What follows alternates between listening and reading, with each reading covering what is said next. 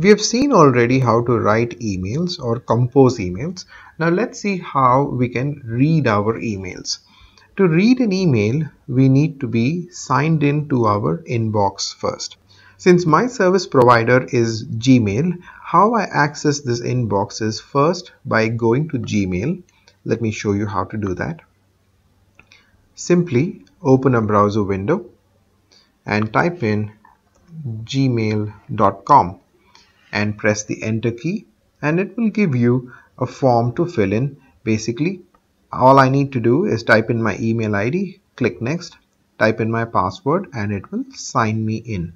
Once I'm signed in, this is how the home page looks. Right now I'm in my inbox because I know that because the word inbox is highlighted in red, the font color is red, and I also have a red mark here next to inbox. I'm in my inbox. To demonstrate the uses of all the various folders here, first let me send a few emails. I'm logged into a different email ID here in this tab, and let me compose a few mails. Let me send the first mail. That's the email ID, and if I send it to this email ID, the mail should come into this inbox. So let me send the first mail. The subject test mail 1, and I say test mail 1 body. So I'm keeping it very simple. I will send multiple emails. I send my first mail. Let me send, I get a confirmation box saying it has been sent. Let me click again and let me send the second mail.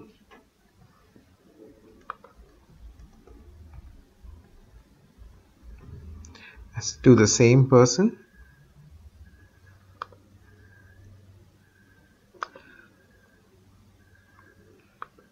Let me redo that quickly for the third mail.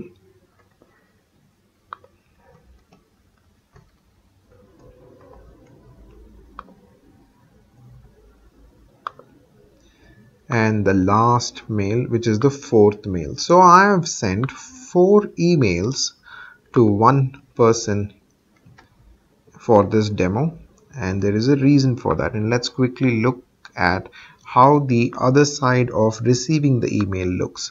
So I've sent 4 emails from this inbox, from this email ID to the other email ID, which is accessed here.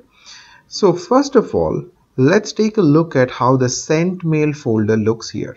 All the emails that you send from your email ID is stored in the sent mail folder. Right now I'm in the inbox, so I can't see sent mails.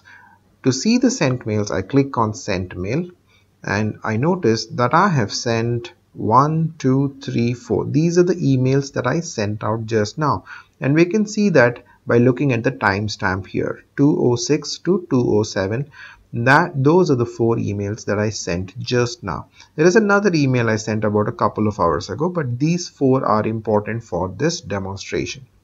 How did I access it? By clicking on the sent mail folder. Let me go back. Let me go to the other tab here and see those 4 emails. Already I see in the status, already I see in the name of the tab, it says 4 in the bracket. So I must have received 4 emails. And yes, I have received 4 emails. These are the ones I just sent to myself. 14:06, 14:07, just about a couple of minutes ago. Now, by looking at an email, I can determine whether it is already been read or not. For example, none of these are read because they appear in bold. So let me demonstrate that for you. Let me open the first email. It gives me the details. TALP IT Karnataka has sent me an email. This is the body of the email, and this is the subject of the email in the top. And I'm done reading. Let me go back by clicking the back to inbox button, and you notice that this is a mail that has been read and these are mails that have not been read, and that helps me keep a track of which one I should read next. So that's one important thing that I need to notice.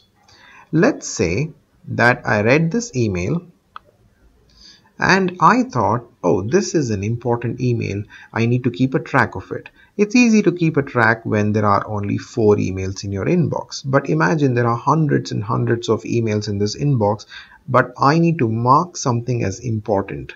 I can do that by using the star option here. So I click on that and then it becomes starred.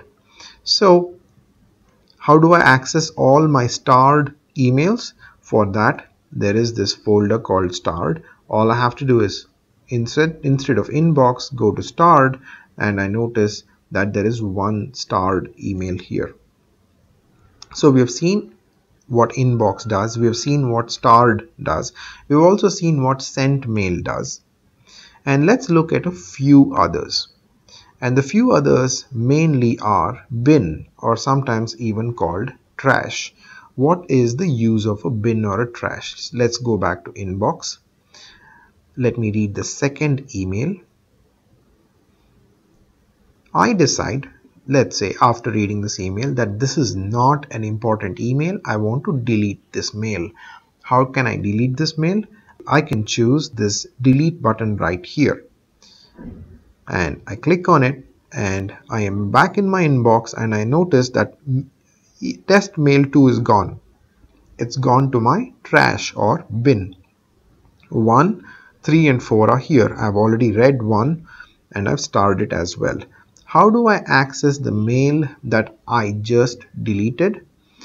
It says here the conversation has been moved to the bin. How do I access bin? All the folders are not listed here. To see the list of all the folders, I click on more and I notice that there are more folders listed here, and the last one there is bin. I click on bin and here I have the test mail 2. That's the mail that I deleted just now from my inbox. If I want to move it back to my inbox, I can take it back to my inbox. But if I leave it here in this folder, it will automatically be deleted after 30 days. It will remain here in this folder for 30 days. After 30 days, it will be permanently deleted and I can't do anything about it. How do I move it back to my inbox? I can do that by putting a check mark there. Now notice the change in these buttons. Right now I have a checkbox, I have a refresh and a more. But if I put a check mark here, I get more options. I get a delete forever option. I also get this folder option, move to, and I can say move to inbox. And that would have moved back to inbox. Let's go check that. Back in my inbox, and the test mail 2, which I had deleted perhaps by mistake, is back because I went to the bin and restored it. Let's take another look at the bin folder. When I'm in my bin folder and I want to delete something permanently, I can put a check mark here and click on the delete forever button, and that conversation has been deleted permanently. I can't bring it back. That's not a good idea. A better idea would be to just let it be there for 30 days, and if I need it, I can always bring it back. So let's quickly look at all the folders. Let me star another email before doing that. Email number 3. I read this email. I thought this is important, so I go back and I put another star on this. So there are 2 emails, email 1, email 3, which are starred. This one is unread and all the 3 are read. So let's take a quick look at all the folders. Inbox. Basically all my emails mostly land here in my inbox.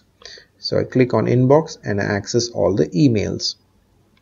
Starred will only give me emails that I've marked as important using the star icon. In my case, mail 1 and 3. Sent mail, like we saw here, sent mail has a list of all the emails that I have sent using this email ID. Drafts Drafts will contain emails which are incomplete and not yet sent. Let's say I'm working on an email and I want to send it, but I haven't completely written everything I'm supposed to. In those cases, it will remain in my drafts till I send it. The other important folders are bin and spam. Spam mostly contains that emails that were unsolicited.